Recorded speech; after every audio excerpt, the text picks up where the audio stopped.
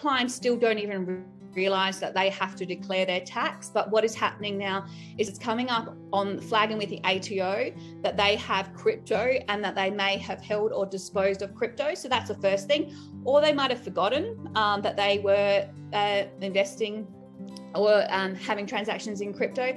So first thing that we've got to do is just understand how many exchanges they have been on. A lot of clients, hopefully they've just used one or two, but a lot of the times they have dabbled across multiple different platforms. Some of them have potentially, they've lost information. So one tip that I would say to clients is make sure you're keeping records, make sure you're going with reputable exchanges as well, because there's no excuse. The ATO is not going to accept an excuse, oh, something happened, I can't find it.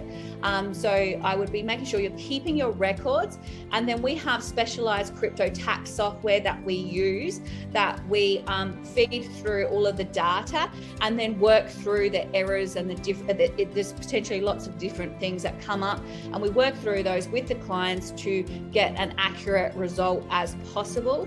And it depends on how many transactions they've had as to how complex this can be. Certainly if it's easy, we'll make it as easy as possible for you. And then if we've got clients that are trading, and that definitely is like hundreds of thousands of transactions that we help sort them through, but we do it in an effective way where it's not manual. Some accountants still want to manually try and calculate all of this, but we do utilize specialized crypto tax software to help us in most cases.